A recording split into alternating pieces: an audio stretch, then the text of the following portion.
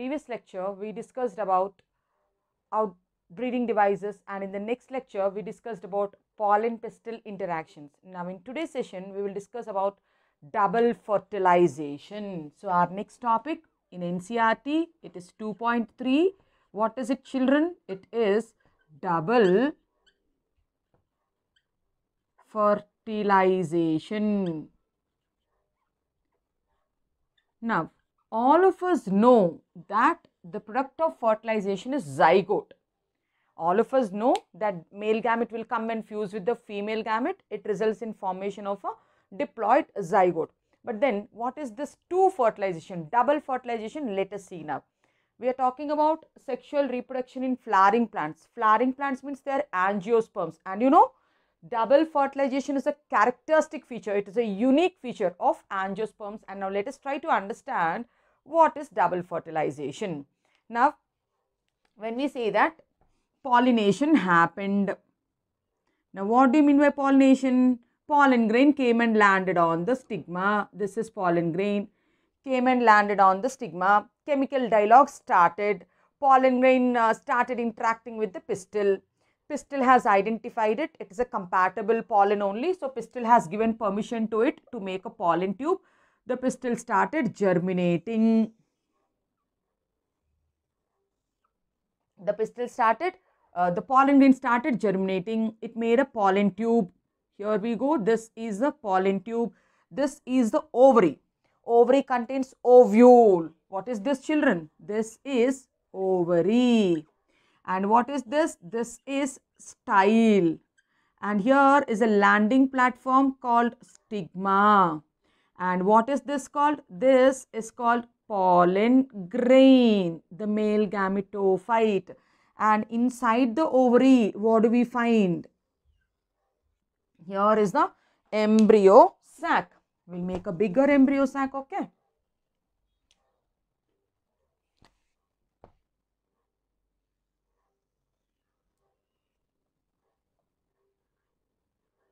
The smallest cells of the embryo sac are antipodals, okay? And here it has two lateral synergids. So the synergids have finger-like projections called filiform apparatus, and in between the synergids is the egg cell. This is the egg cell, and these two are the polar nuclei. Now this is the nucleus of the egg. This is the nucleus of the egg, and this is the synergids, okay? So this embryo sac is enclosed within the ovule. This is nucellus, okay? And this is the inner integument. This is one integument, and this is the other integument. This is the other integument. What did I draw, children, here? I drawed ovule. I drawed ovule. Inside ovule, I tried to show an embryo sac. In embryo sac, what are these three cells called? Antipodals. And what are these two nuclei called? Polar nuclei. And what is this called? The female gamete egg or oosphere. And what are these two lateral structures called? Synergids. The two lateral structures are called synergids, okay? Now, what happens? The pollen tube is sending the male gametes. The pollen tube is sending the male gametes. The male gametes are entering like this. The male gametes are entering like this. How many male gametes will be there inside the pollen tube? Two male gametes. So, one pollen grain contains two male gametes. It contains two male gametes. And in angiosperms, both the male gametes are functional. In angiosperms, both the male gametes are functional. Both the male gametes are, means they have the roles. This functional. Now, see, you can see here two male gametes are coming. So, one male gamete, this is the black colored one male gamete, fuses with the female gamete egg. So fusion of male and female gamete is called syngamy. So what happens first is syngamy. Children, what is syngamy? Syngamy is the fusion of one male gamete with the female gamete. It is the fusion of one male gamete with the egg. Egg is female gamete, or it's also called oosphere. So fusion of one male gamete with the female gamete is called syngamy. Syngamy leads to formation of zygote. Zygote is diploid. Zygote is diploid. Now, syngamy leads to formation of zygote, and that is why this syngamy is also called generative fertilization. Syngamy is also called generative fertilization. Syngamy is also called generative fertilization, and this process was demonstrated by Strasburger. So, this process was demonstrated by a scientist called Strasburger.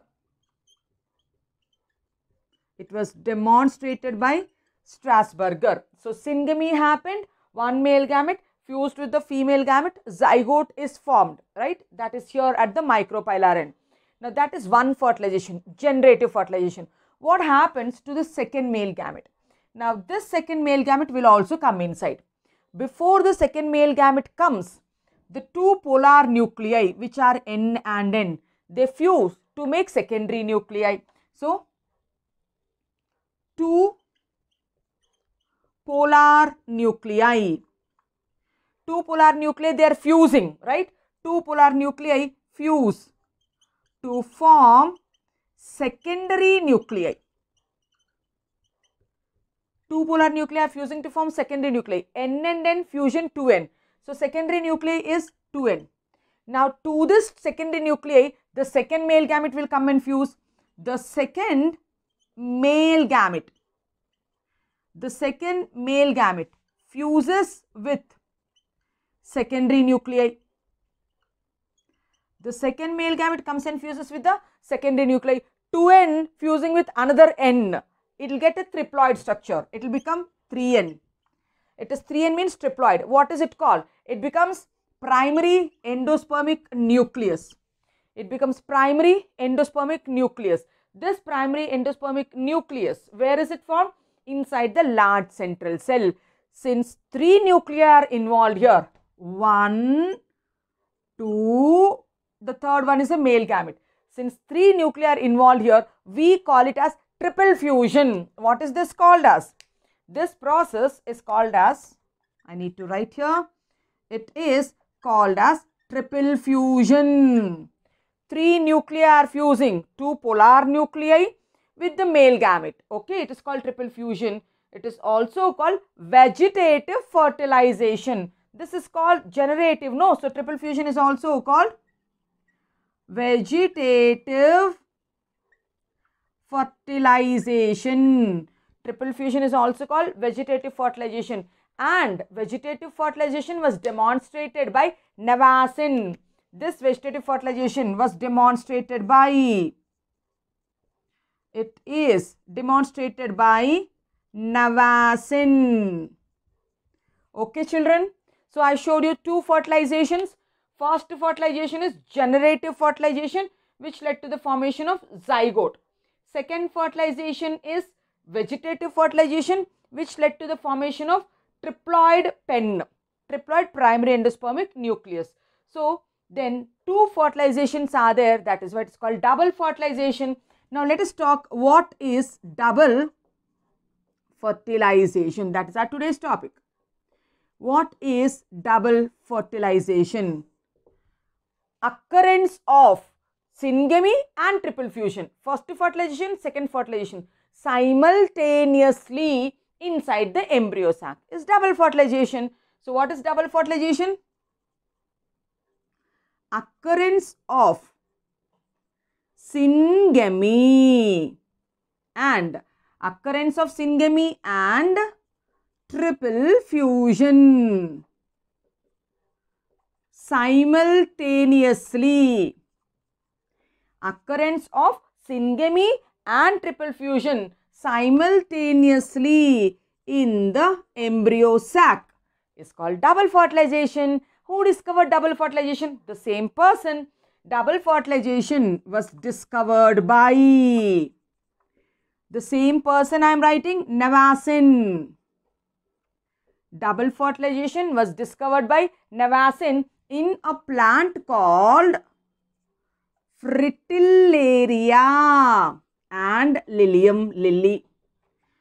Double fertilization was discovered by a scientist called Navasin in a plant called Fritillaria and Lilium. And this double fertilization is a characteristic feature of angiosperms. Double fertilization is unique feature of angiosperms, right? Double fertilization is a unique feature of angiosperms. But there are some families like Orchidaceae and Podostaminaceae which are angiosperms only, but double fertilization is not there. So we can write down here, but in some families,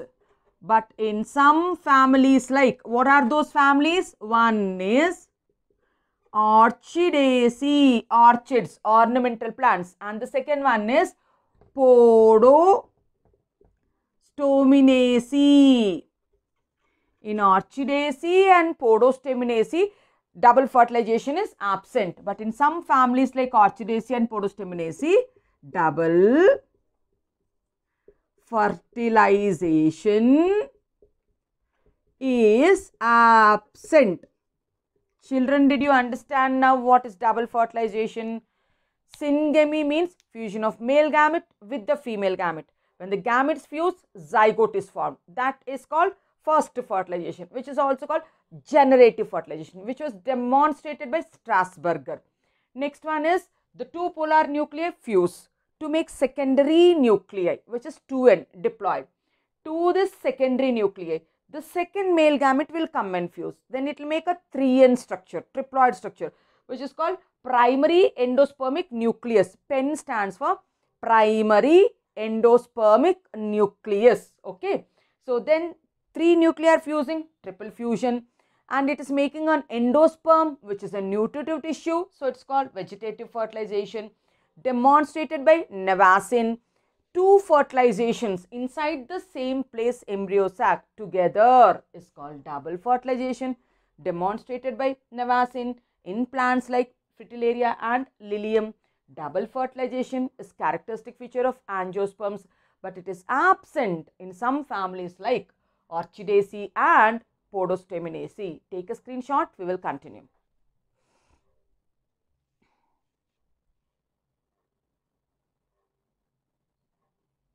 Right?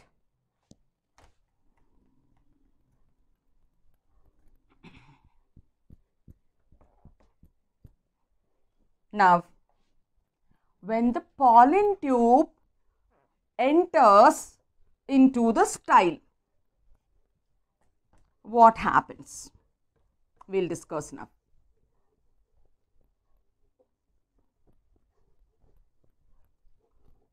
So, we are talking about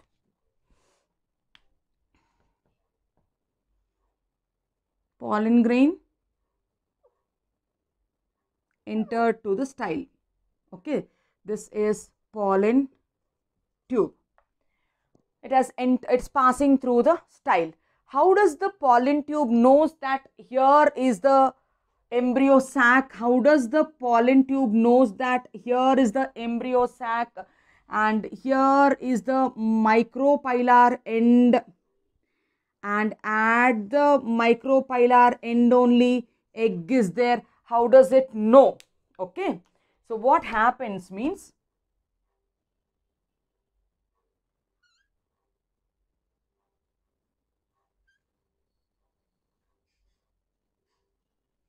see, what did I draw here? Antipodals, okay, and the 2 polar nuclei present in the large central cell. Now, when the pollen tube enters through the style, so if we want to draw the complete picture, again we will draw. This is the style.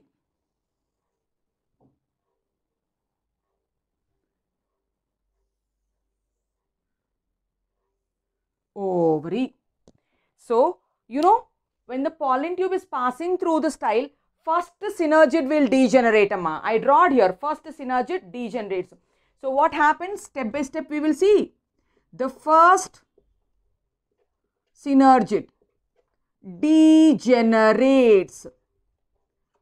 When does the first synergid degenerates? When the pollen tube enters into the style. It degenerates when pollen tube enters the style. Children, when it got degenerated, it starts secreting chemicals. It starts secreting chemicals, and pollen grain and pollen tube can sense these chemicals. Pollen tube can sense these chemicals. Pollen tube is moving towards this chemical now. That is how it comes to know that the egg is here.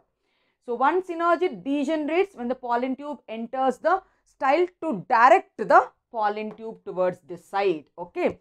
Now, next what happens? So, a chemotactic movement. Chemotactic movement of pollen tube towards the micropyle. The next step is the pollen tube is getting attracted towards the chemical and it is moving towards the micropyle. It is moving towards the micropyle. Then the filiform apparatus which are present in the second synergid will direct the pollen tube. So, these are the filiform apparatus. Step 3, the filiform apparatus guide the pollen tube to reach the egg. They guide the pollen tube to reach the egg. So, when the pollen tube enters the filiform apparatus, then the second synergid also will degenerate. What happened? When the pollen tube entered here, the second synergid also degenerated. It guides to reach the egg. Then the second synergid degenerates. The second synergid degenerates. When the second synergid degenerates, then this pollen tube, it got degenerated. Then the pollen tube will release the male gametes. 2 male gametes, no? Then the pollen tube releases the male gametes into the cytoplasm of the synergid. So, when the second synergid degenerates, the next point what we can tell is, the male gametes are discharged into the cytoplasm of the synergid. The male gametes are released. The male gametes are released into the cytoplasm of the second synergid. Okay. The male gamete will be released into the cytoplasm of the second synergid. Then the first male gamete fuses with the female gamete. Then the sixth step, male gamete fuses with the female gamete. The process syngamy. What is the process called? Syngamy leads to formation of zygote will happen. Then followed by the 2 polar nuclei, meanwhile they will fuse. The 2 polar nuclei, meanwhile they will fuse to make a secondary nuclei. What is this? This is 2n secondary nuclei. To this secondary nuclei, the second male gamete will come and fuse. The second male gamete fuses with the diploid. It comes and fuses with the diploid secondary nucleus. Children, this is the diploid secondary nucleus.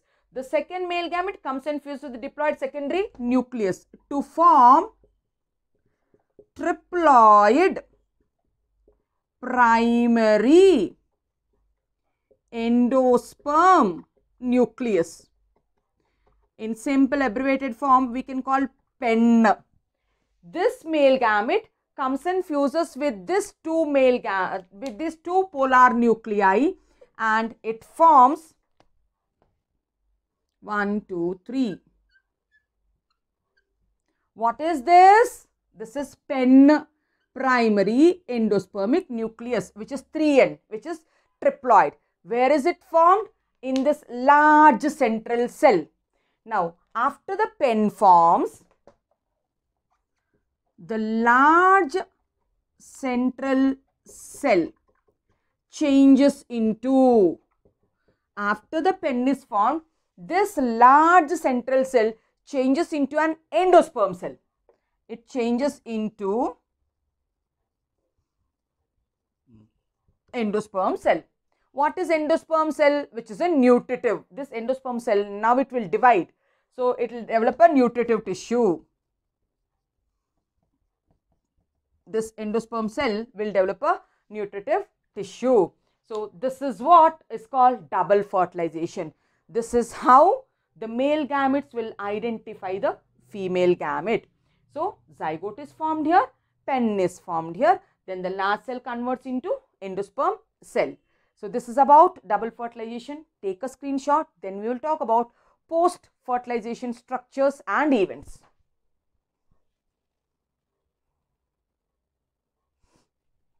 Right? So, now we have to talk about post-fertilization structures and events. Fertilization completed, double fertilization happened. Now it is post-fertilization. Post-fertilization, what structures will be formed and what events will occur? What structures will be formed? What events will occur? So, we can tell that soon after fertilization, the flower will fade. The flower will start drying up. Soon after fertilization, the flower fades. Then the petals, the attractive structures, stamens also, style also degenerates. No role. Why didn't I write about the sepals? Why didn't I write about the sepals? Usually sepals also will degenerate, but sometimes the sepals can persist. Then we call them as persistent calyx. So, sepals sometimes they are there, sometimes they are persistent, they are there.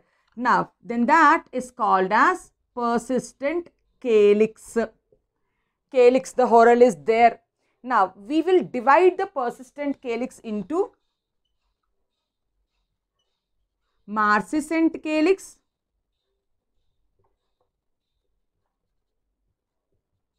and acrescent calyx. So, we will divide into marcescent calyx and acrescent calyx. What is marcescent calyx? We will take the example, then we will understand it. The examples are brinjal and tomato. Physalis is an example here. Now, in brinjal, if you are holding a brinjal, what is this? Is this the calyx? Very strong and stout. In chili also, means along with the fruit, the calyx grows. If the calyx grows, that condition is called marcescent calyx. If the calyx just stays but not grows, that is acrescent calyx. Now, sepals or calyx, they will fall off, sometimes they will be there. Petals, stamen, style will degenerate. Okay, they will degenerate. And what will happen to the ovary? Fertilized ovary is called fruit, right? What is fertilized ovary called? Fertilized ovary is called fruit. Now, children, then what happens to the ovary wall? Ovary wall will become fruit wall then. Fruit wall is named as pericarp then. Fertilization. After fertilization, ovary becomes fruit. Ovary wall becomes fruit wall. Then inside the ovary lies the ovule. Fertilized ovule is called a seed. So ovule, if it gets fertilized, the fertilized ovule is called as seed, and the ovule has an outer integument, outer covering. The outer integument will become the outer coat of seed, which is called testa. Outer integument becomes the outer coat of the seed. What is it called? Testa. Now, the ovule also has an inner integument. Inner integument becomes the inner seed coat. The inner seed coat is called tegmen. The inner seed coat is called tegmen. After fertilization, ovary turns into fruit, ovule turns into seed, outer wall will become testa, inner wall will become tegma. That pore, micropyle, we'll tell, right? Micropyle on the ovule will be there as that pore on the seed also. So, micropyle.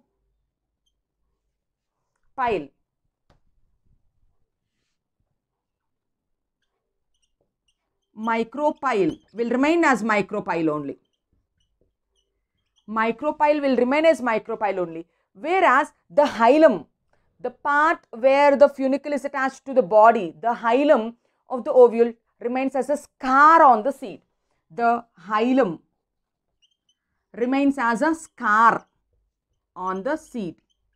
When we fell down, when a scar remains there, so in the same manner, hilum remains as a scar on the seed. And what happens to those antipodals and synergids? They will also degenerate.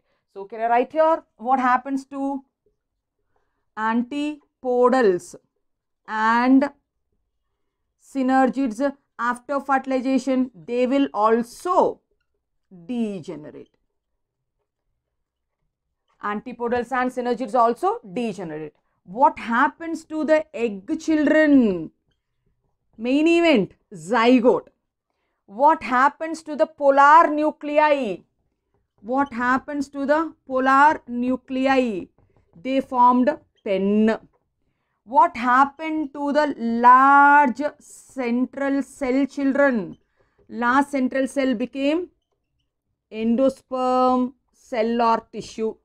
The last central cell became endosperm or endosperm tissue. Now, the ovule has nucellus. What happens to the nucellus, the nutritive tissue?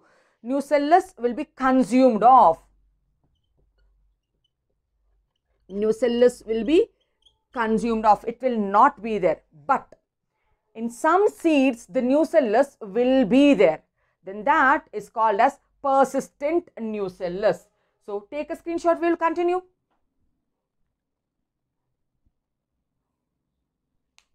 Right? Can I erase this then? So, nucellus, which is a nutritive tissue, so will be consumed off. If the nucellus is there in the seed, then persistent nucellus. Persistent nucellus is called perisperm. What is it called? Perisperm. Many a times they will ask you the ploidy of perisperm. Ploidy of perisperm is 2n. Ploidy of endosperm, amma, 3n. Ploidy of endosperm is 3n. Ploidy of perisperm is 2n, because this came from the nucellus, that came by triple fusion. So, examples of the seeds where perisperm is there: piper beetle, then beetroot and Nymphaceae family. Lotus. So, in Nymphaceae, beetroot and Piperaceae, piper beetle, perisperm will be there. Usually, if it is there also, how much perisperm will be there? Scanty, less perisperm will be there. Less perisperm will be there and more endosperm will be there. Endosperm is the future nutritive tissue, no? So, more endosperm and less perisperm is a normal condition. It is the normal condition. But the speciality of Piper beetle is it has the opposite. Bulky perisperm and less endosperm. Piper beetle has bulky perisperm and less endosperm it has. So, this is the speciality. So, children, what is perisperm? It is a remnant of the nucellus. What is perisperm?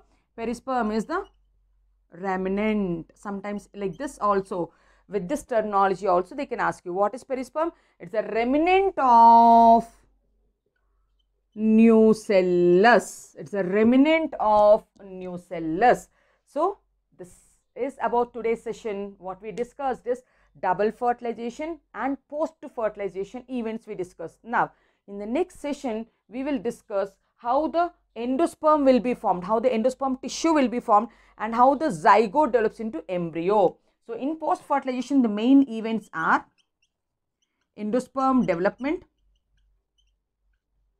The main events under post-fertilization are endosperm development and embryo development, that we will discuss